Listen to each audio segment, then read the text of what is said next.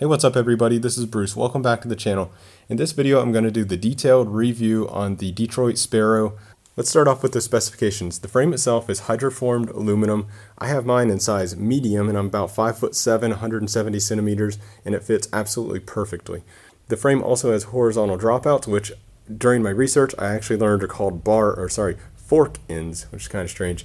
The fork is also aluminum. Headset is FSA Orbital 1 1/8. Stem is EVG aluminum, 10-degree rise, 90 millimeter reach in the size medium frame. Bars are 630 millimeters wide, just black Kraton rubber grips. Brake levers themselves don't seem to have any name at all, but they are all aluminum. The calipers also have no name, and they are center bolt side pull style. The wheels are aluminum double wall 32-hole Star Circle brand, 30 millimeter deep. I don't know about the width, but the braking surface is machined.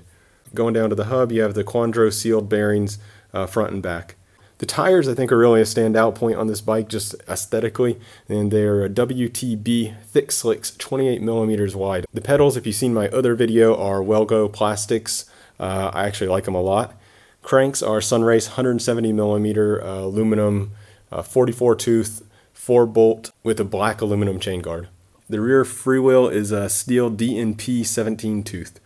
Seat post is aluminum and 27.2 millimeters in diameter. Saddle is SDG Duster. I don't know about that, but it was actually really comfortable. Alright, so that's enough of the specifications. I will put a link to the specifications in the description if you want to know like all the details, but that's basically it.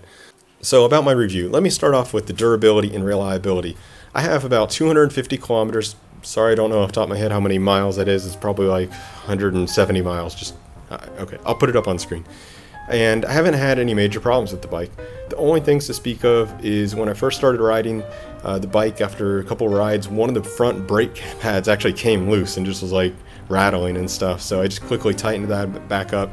And actually, I think that's kind of my fault. I should have probably gone through the whole bike and checked everything, that it was tightened down properly before actually riding. Other than that, for the reliability, it's been absolutely perfect. I've been honestly riding it pretty darn hard through Port Charlotte. It was the city I've been riding it in the last 5 weeks. And it's just, I'm going over all kinds of sidewalks and stuff, and it's not like it is maybe in Europe where the roads are nice and flat and there's bike lanes everywhere. Here you're always doing weird stuff, going off curves, and it's actually not had any problems whatsoever. Even the wheels are still as straight as they were when I got them out of the box, so no problems with the reliability. Now the ride itself, it really didn't surprise me any. The handling is neutral and it just does what you would expect it to do. The overall ride is relaxed compared to a race bike with drop bars for sure. The bike doesn't really accelerate super fast, and the top speed is limited due to the gearing. But it does cruise nicely, and it is pretty nimble for the urban riding that I've been doing lately. And with the single speed setup, there's no shifting cables, there's no derailleur, there's none of that stuff, so I think that even further enhances the reliability. There's very little to go wrong on this bike.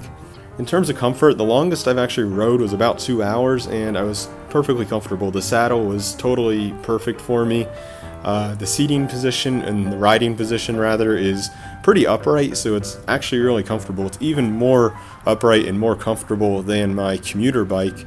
Actually, the one that I converted the drop bar to the flat bar, you can see that a few videos back, or several videos back. This is even more comfortable and more upright than that, so it's a pretty relaxed riding position in my opinion. The longest I rode with it though was about 2 hours, and I had absolutely no discomfort. I'm pretty confident I could have gone another 2 and still would have been okay. One small complaint I do have, and I probably could have fixed it if I just would have bothered to do it, but I've been really busy these past 5 weeks over here in Florida. But there is a little bit of noise coming from the drivetrain somewhere.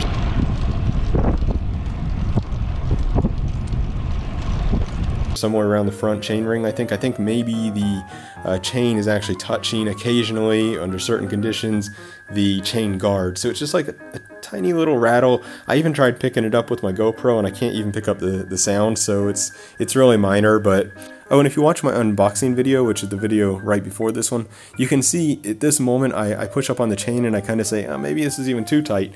Well, it turns out it loosened up a lot after, 4 or 5 weeks of riding, and now I think it's probably right where it should be. So by the way, if you have this bike, if you get this bike and the chain seems maybe a bit too tight, I would recommend just riding it a bit, and hopefully, like mine, it will loosen up a little bit.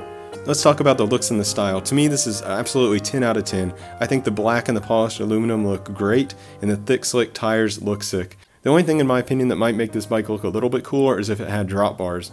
But keep watching my channel, and hey, if you leave a comment down there, let me know if you want me to try to convert this to drop bars, because I think that'll make it look super cool. And a little bit more about the handling. I should mention the type of riding I was doing. I wasn't really doing like exercise riding. I never had my full bike gear. I never had clipless pedals. I was just going to the store, going to the Winn-Dixie, going to the McDonald's. Oh, and by the way, they told me apparently they say you're not allowed to ride your bike through the drive-thru. Actually, I wish I would have had my camera going for that, because that was a pretty funny encounter. But anyway. So anyway, my bottom line on the bike is I think it's an awesome bike for especially somebody who's starting out. It's a solid bike, it has decent parts, and it's assembled well and almost completely right out of the box. It's great they give you the bike pump.